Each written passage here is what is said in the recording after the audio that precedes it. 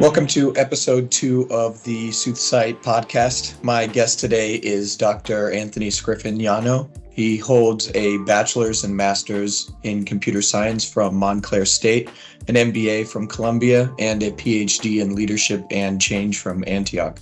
He is a globally acclaimed data scientist with 45 years of experience spanning numerous industries and continents.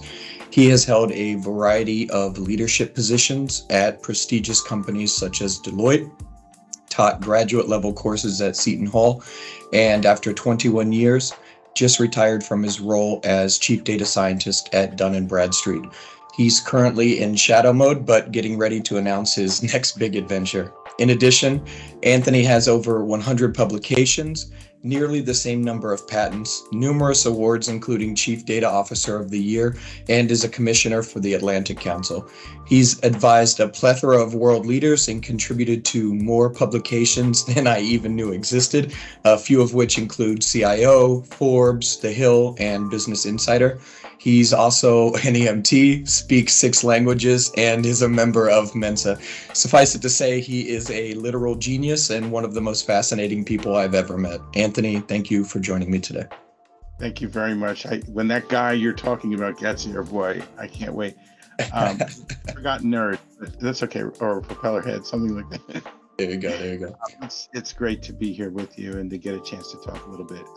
Anytime we talk, there's always a healthy smattering of technology and philosophy and epistemology and all that. So I'm very much looking forward to the conversation. Wonderful. Likewise. So there's an old joke along the lines of old age is statistically good for you. Very few people die past 100. So in the age of big data, how do you make sure that you are factoring the right assumptions about data so that you do not come to the wrong conclusions? Well, it's a good question, and there's no perfect answer to that. These terms that we use, right and wrong, are to some extent subjective. It depends very much on the question, depends very much on the context. What I like to stress in my career as a data scientist is the science part of data science, the empirical rigor. So what do I have to believe in order to believe your conclusion? Why is the method that you use the right method? What are some of the sources of bias in your answer? This right wrong thing, if you want to measure things like alpha in the stock market, or if you want to measure whether or not a certain percentage of students improve and so forth, maybe you'll be able to get to right and wrong in terms of methodology, but there's many more cases where those shades of gray will get you. And the older you get, it's ironic that we turn gray as we get older. The older you get, the more you appreciate the shades of gray. When we're younger and just starting out in our careers, especially in data science, everything looks like a machine learning problem. Everything looks like it has an answer. Think about how you felt when you first got introduced to calculus. What do you mean I can get as close to the answer as I want, but there's no exact answer? That's kind of mind-blowing. And a lot of problems are like that. So very long way of saying empirical rigor is a big part of it. Being able to explain what you did so that other people could reach the same conclusion, given the same data and the same methods. Being very clear about your bias and being very honest about the shortcomings of whatever methodology you use. So everywhere we look, there are scores for things like carbon and supplier ratings and happiness indices. How do we measure things that are not metric, not empirical? For instance, I think I heard you say before, how many ducks are in the pond, that you can measure, right? But if you want to say, are those ducks swimming frantically, it's a matter of opinion. So how do you do something like that? In other words, how do you quantify the accuracy of a source and create some sort of reliability score where each source is evaluated based on the quality of information being provided? So there's a lot in that question. A lot of times when you see accuracy, when you see that term, what it means is we back tested this method, whatever it is, on some data from the past. And these are sometimes called supervised methods. We took a certain big chunk of the data and we did a bunch of regression, a bunch of math on it. And we built a method or an equation that predicts that data. And then we tested it on the remaining part of the data, and a certain percentage of the time it was the same or within certain limits, and we call that accuracy. And generally speaking, if you have a future that is reasonably unperturbed and looks reasonably like that longitudinal path on which you trained yourself, then you're good to go. Raise your hand if you think that our future is relatively unperturbed and looks reasonably like our past. It just doesn't, especially lately. But now, with regard to certain things, you're looking at weather patterns, geology, global warming, you might have enough data that you can do things like that. I'm not saying that it's never a good idea to do that, but in many of the places where you see this term accuracy used, it's kind of misused mathematically. And it's dangerous to assume that something that was a certain percentage accurate in the past will be the same percentage accurate going forward. So I gave you that example of the ducks on the pond it's an easy visual. Like anybody can say, well, we're going to count how many ducks, and all right, maybe, is that a goose or a duck? Like we might argue about whether the duckishness of something on the pond, but in general, we can get to a point where we can all agree on how many ducks there are on the pond. But now if you say, do they seem to be swimming frantically? My definition of frantically and your definition of frantically might be different. Probably are. And a lot of times what gets applied in the law and in arguments is something called the reasonable person standard. Like a reasonable person would agree that if you see fluttering, it's frantic. Well, I don't know. So you can start to say, well, what are some of the characteristics that are common to the reasonable person standard that you would apply to that attribution that you want to give it? Another way to do it is to get a bunch of people and have them look at the same information and form their own subjective opinion, and then look at the commonality of those opinions. That's what they do in the Olympics when they give scores. You get a bunch of judges, and there's a great, there's certainly a technical aspect to it. You either did or didn't do certain critical things, but then there's also judgment. That's why they're called judges. And the reason they don't have only one is because there is variation in the way humans perceive things. And so there's lots of mathematical techniques. You can throw out the high and the low score. You can look for optimism and pessimism. You can, there's something called heuristic rigor, where, like how close do you approach the behavior of reasonable people with the same instruction and the same background. There's all kinds of methodological treatments for getting at something that is consistent, but you have to be very careful about calling that anything mathematical, about accuracy. So score generally means something very specific. Mathematically, it's continuous, differentiable. You can do math on it. You understand the relationship.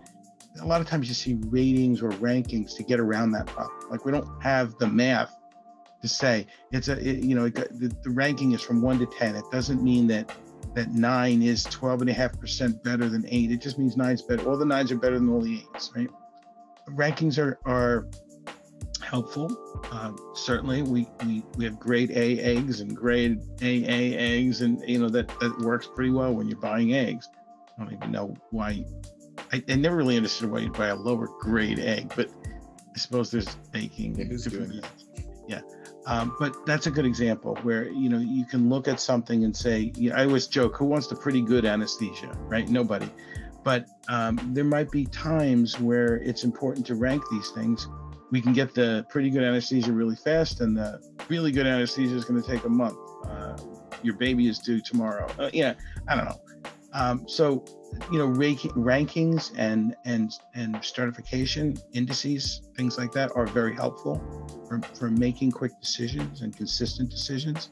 But you have to be very careful when you start imputing math on them, because very often there's a lot of subjectivity built into that. And, go forward carefully. The standard, same answer as I gave you before, empirical rigor. If you did it again, would you get the same ranking, right? And if you did, then it's probably a good method. If you do it 5 times and get 5 different answers, maybe you might want to think about that. Excellent point. So Obviously it's all the buzz, but ChatGPT raises some interesting questions regarding data quality and veracity. So if I tell ChatGPT to write me a description for a business that sells paper stationery, there's seemingly no right or wrong answer, whereas some of the things that you've worked on require very specific answers, addresses, previous and current owners, likelihood that a business has multiple locations, how far are those locations from each other. So how do you contrast problems that need very specific solutions versus these kinds of creative aids? Well, we're sitting on the cusp of, GPT-4. Remember how the world felt when AlphaGo came along? Oh my gosh, a computer beat the best human at Go, and therefore computers are smarter than people. Well, no, computers are better at playing Go than people, and if we want to be specific, that particular computer is better at, so it's not like hopeless for mankind, right? There's always going to be evolution. These large language models are getting a lot of attention lately, and I don't want to name one in particular because then by definition you're not naming the others. That's not fair.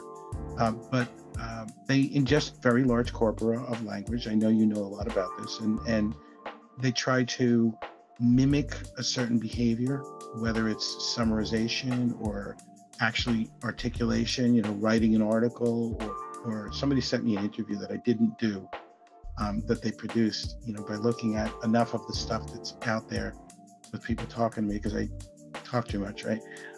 Too many words. If you produce a lot of words, then some algorithm is going to ingest those words and sooner or later get pretty good. And when I read it, I was like, I wouldn't really say that, but I could see how it sounds like me saying it, right? There's lots of really good reasons why these sorts of things can be very helpful. Imagine you're in a field where you are just simply overwhelmed by the amount of stuff that you have to read in the time that you have to read it. Wouldn't it be nice to be able to push a button and get a summary? Well, it would, but be careful what you wish for, because you're going to miss tone and nuance. You're going to inherit whatever bias is in that algorithm. But if you said, well, the counter argument is I don't have time, so it's either don't do it at all or do that. Yeah, I'll do that, right? Could malefactors use this technology to do really sophisticated deep fakes? You betcha. Could they use this sort of technology? Could it be used to cheat in school? You betcha. Probably already is. In fact, I kind of know it is. As a former academic, ask different questions that aren't so easily summarized, right? What if I ask you? I think that one of these, I won't name the one, but one of these approaches just got a 5 on the AP in history, right? But that's history. That's stuff that happened in the past. If I ask you to opine on what you think are the implications of a dystopian future society in the context of, large language models, maybe enough people have said stuff about that you could get a little bit of a fake on it. But I'm asking you what you think, and kind of hard for you to, search that in a search engine. There's a number of fallacies with these models, and you and I might disagree a little bit on this. You ingest enough language that you can start to mimic the way that language was spoken, but language evolves. And, we recently had a president whose last name was a verb, right? President Trump, right? So when you go from being a verb to being a proper noun, that language changes with an election, and the language, every example of that word is a different part of speech, right? Those are kind of party tricks to point out examples like that, but there's enough cases where the usage of language is nuanced, and the more language from the past you consume, the more you miss out on that nuance. Could it introduce racial bias? Could it introduce fighting words, anger? Could it introduce the opposite of the meaning, sort of like these antithetical things where, I meant to say this, but you interpret it? You betcha, all the time. So I think there's a lot of good in that sort of stuff. I think that there's also, we haven't figured out how all of this works just yet, and we're rushing to market with all of it. lots of big platforms are starting to say, well, we'll help you write your emails, we'll help you, summarize your meetings. Okay. But you notice the tone of voice in which I said that. I'm cautiously optimistic that it might make certain things better, but we better pay attention. So when you get back to the question you asked about the things in life that are lots of, it's what's called heterogeneity, right? There's lots of data that describes, you mentioned like where a business is, right? Well, everybody's working from home. Where is that business? Is it where the business says it is, or where people are at home? That's not in the data. That's in the way you ask that question. So we have to get better at asking questions, knowing that this sort of technology is going to be used to produce some of the answers. And I think we might need some either generally accepted practices or possibly even, dare I say, regulation that requires that when I'm reading something that was written by a machine, that it tells me that there's a byline, that this was not written by Christopher Dole, this was written by an algorithm playing the role of Christopher Dole, right? And it's Dole-esque, but not Dole. Right? Probably be a little smarter. It just occurred to me that your name is a verb as well. It's interesting. Yeah, on the Dole. Yeah.